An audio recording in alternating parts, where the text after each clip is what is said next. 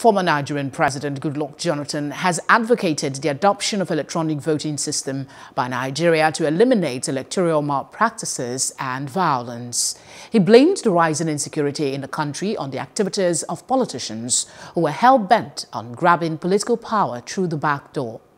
The Bayelsa State Governor Doye Diri, represented by his deputy, also supported electronic voting.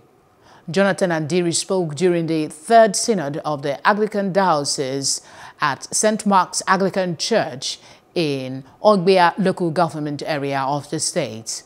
Jonathan and Diri berated politicians who promote and deploy thuggery and cultism as a means of winning elections in the country, stressing that electronic voting would save the nation from election-related violence.